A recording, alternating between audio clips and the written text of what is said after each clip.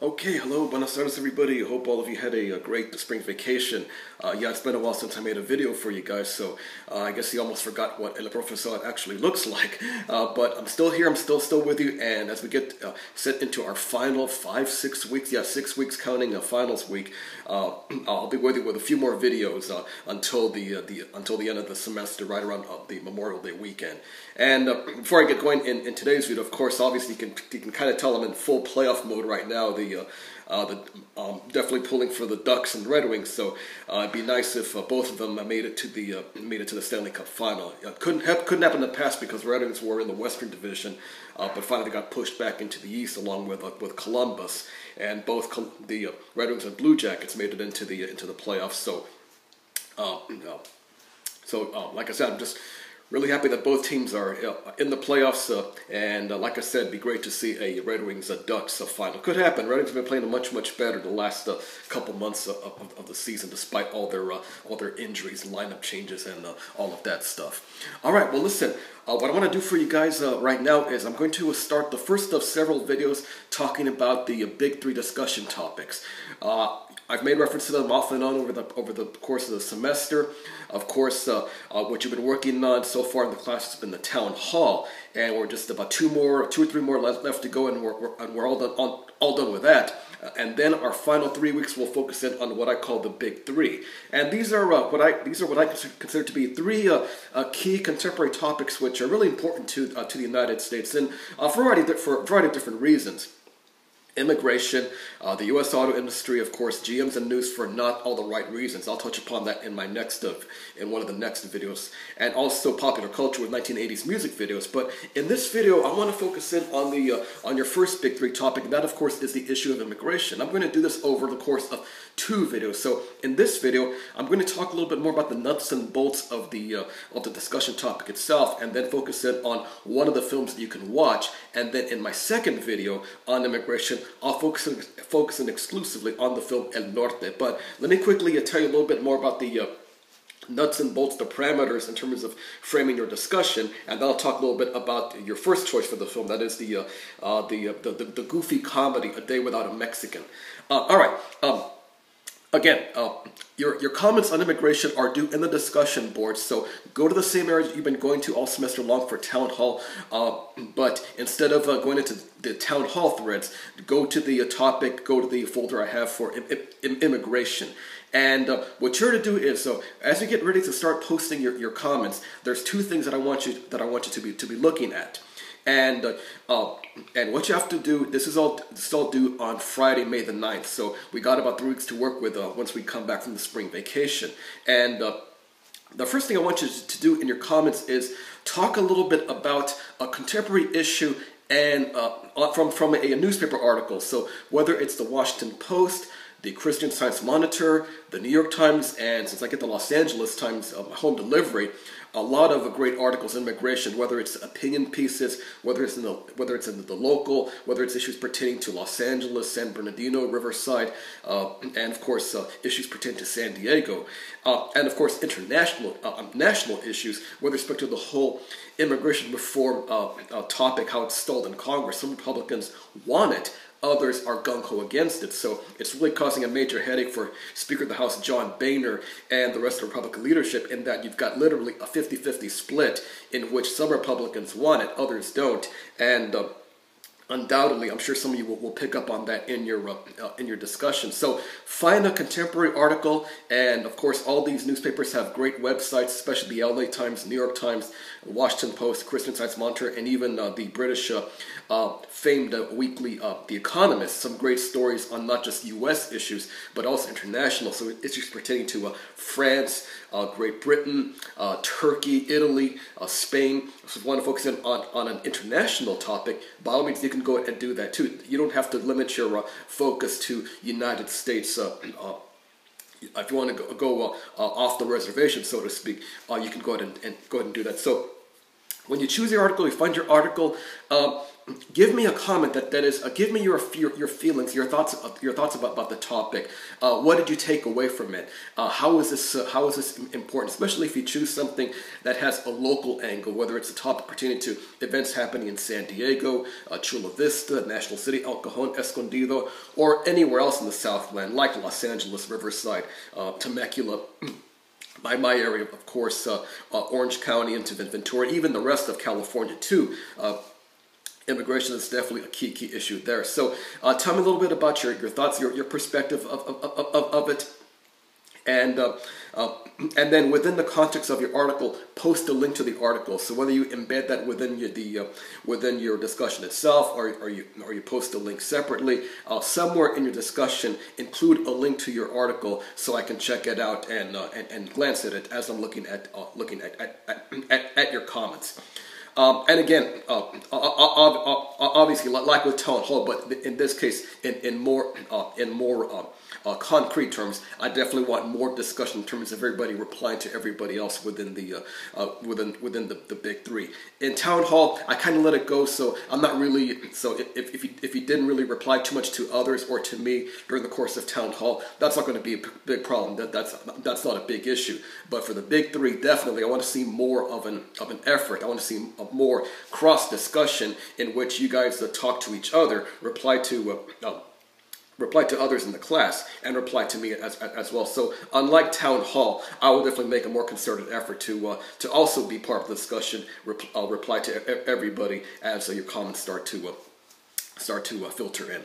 Okay, and then the second part of your discussion. So ideally, if you have two large paragraphs in the course of discussion, that's a good way to go. So one big paragraph, talk about your article, and then the second big paragraph, talk about the movie.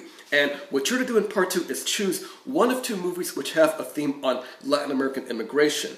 The second film, I'll talk more about this in the next video, is the classic film El Norte, which came out in 1983. So it's a 30-year-old film, but it still has a lot of resonance. In fact, I think it was the late, great Roger Ebert, the film critic, he said it was like the grapes of wrath of modern times. And I'll talk a little bit more about Ebert's perspective when I make the El Norte video coming up. I try to have everybody toward the end of the week when we come back from spring, or the week after that. So it'll be within the next week. Once you see this video, that my El Norte video will be out. But the one film that you can check out, and it's really easy to see because I actually have it embedded within the class itself, is the goofy comedy A Day Without a Mexican. This film came out in 2004. Director Alfonso Arau directed it. You might remember Alfonso Arau. He was actually in the goofy comedy with Chevy Chase and Steve Martin Short, the Three Amigos film in 1986. Arau played El Guapo, the goofy leader of the bandidos. But Arau was also a director, directed many films, and this is the one that he actually was involved in. And even though the premise is kind of silly, and the characters are a little bit more, there's I guess a lot more goofy stereotypes. That is, there's the anti-immigrant guy who's really gung ho, looks like someone you see who appears with Glenn Beck, Sean Hannity, Bill O'Reilly, and of course there's the more liberal people, and then there are the goofy professors. There's your stereotypical Asian scientist. There's the Muslim scholar, and of course, and also the news people. So the news people, you might say, definitely something comparable to what you see from the Anchorman films. That is the wild and crazy Latino weatherman, comparable to the guy here in Los Angeles, Danny Romero on KABC Eyewitness News. The weatherman in the film kind of reminds me of Danny Romero. That is the wild and crazy, hyperactive weatherman. But even once you get past all the hyperbole and the silliness of it, I think there's an important message from the film. And the film looks at the message of what would happen to the state's economy, California's. That is, if all the Mexican and Latino people, whether they were legal citizens or undocumented citizens, what if they were all to just vanish into thin air? What would happen to the state economy? So the film takes a perspective that these are people who are, of course, central. They're important to the state's economy. Some of the characters obviously get that, and others definitely don't. So even though there's a lot of silliness and goofiness, I would probably argue that maybe some of the sci-fi films from the 1950s have better plots and storylines than this film. But despite all of that, I think it does a pretty good job of at least telling you about how important Mexicanos and Latinos in general are central to the state's economy. So look past all of that. Try to get to the essence of what the film is presenting, and then give me your thoughts about the film. What did you like about it? What did you think was the most important lessons about it? Whether it was about economy, politics, family issues, social relations, things of that nature. So if you like the film, great. Let me know. I'll mention that in your comments. But if you hated the film, let me know also. Tell me what you hated about it. And if you feel that there was a film that maybe could have done a better job about talking about these issues, let me know. I really want to get some more feedback in terms of what films might work better. Interestingly, I've been showing this film for the California class, the 124 class, the last couple of years, and it seems like it's hit or miss. One semester it was overwhelmingly hated. Everybody in the class seemed to hate it. Then the semester after that, or the year after that, it was more positive. So I guess depending on the mood of the class, whether they're in the mood for silly comedies, they like it, or if they're in the mood for more serious, hard-hitting, tough political commentary and social commentary, then they don't like the film. So I'm really curious to see what you guys think about this. That is, if you decide to watch this. The film itself, as I mentioned, is located within the class itself. So if you go into the external links and video section, I've got a section there in which you can see the 5 parts of the film. I've got them embedded from my YouTube right into the class, so no need to see all the some of the silly comments, the wacky comments that people post on YouTube videos. So everything is embedded for you right there in the class in the external links and video section. And then for the film summary, to know who all the characters are, whether it's the singer, his wife, whether it's Lila, the news reporter, whether it's the McClares, the father and son. The son is the anti-immigrant guy, and the father, he's the rancher, but he's more agreeable, more sympathetic to the plight of the Mexicanos, especially because his longtime ranch hand is more or less sort of a close friend, a compadre, so to speak.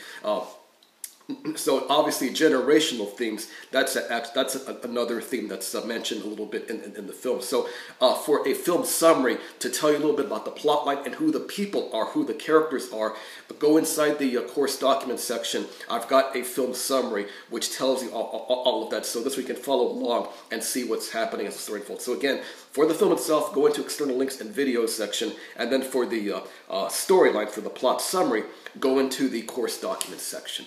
Okay, all right, so again, that's just the first installment I want to mention about immigration. When I come back with you with my next video, I'll talk a lot more about the El Norte film. El Norte is a much better film than A Day Without a Mexican, but unfortunately, it's a little bit harder to find. So in order to watch it, looks like you got to pay for it. I haven't been able to find a free copy of it. A Day Without a Mexican was no problem to find because I got it free off of YouTube. But in terms of El Norte, you got to pay for it. You've got to find it on iTunes or Hulu Plus. So if you don't mind paying so like $3.99 to rent El Norte, go ahead and do that. But I'll tell you more about El Norte itself, some of the underlying themes, and how to actually find the film in my next video. Okay, so. Again, this first of several videos I'll make for you as we get toward the end of the class. Next time I join you, I'll talk more about El Norte, and then in other videos, I'll talk more about the other parts of the big three, talking about the U.S. auto industry and 1980s music videos, popular culture of the 1980s. So, all right, so it's great to have everybody back. Hope you guys all had a great spring vacation. We got a lot of stuff to cover in our final 6 weeks, and I'll definitely be with you every step of the way until the class finally comes to its conclusion. All right, so you guys take care, and I'll talk to you all again very soon.